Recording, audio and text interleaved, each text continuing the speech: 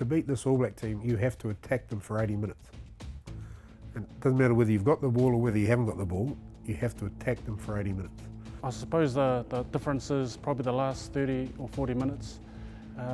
You see, at the moment, you're just seeing teams that are competing for 50 minutes, and then there's that sort of last 30 minutes where it just seems like the All Blacks can kick on a little bit more. So if you can manage that, then you put yourself within a chance towards the end there. Yeah, the All Blacks play a fast game and they like to tire teams out. So big thing is, it's really anyone that sees the All Blacks players actually play for 80 minutes. Is you might stay with current group and take opportunities early in the game, but it's the last 20 minutes where they can really punish you. The ABs will hurt you if they get quick ball. That's as simple as that. If they get quick ruck ball, you won't live with it.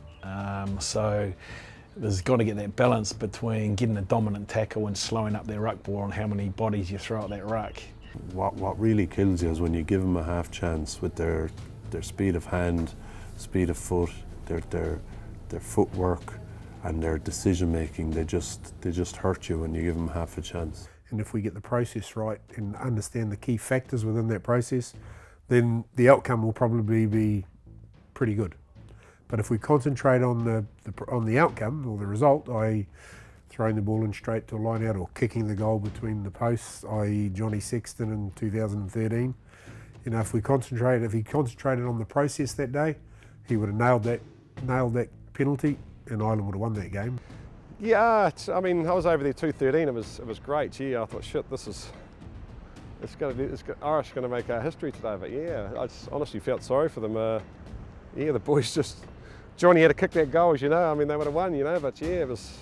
I still cheer for Ireland when they're playing the All Blacks, and I suppose that's probably because I've seen how much it means to the Irish to be able to beat the ABs, and mate, I felt sickened for the boys when Crotch scored that try. They're going to have to be pretty good, play the games of their lives, Ireland to beat them.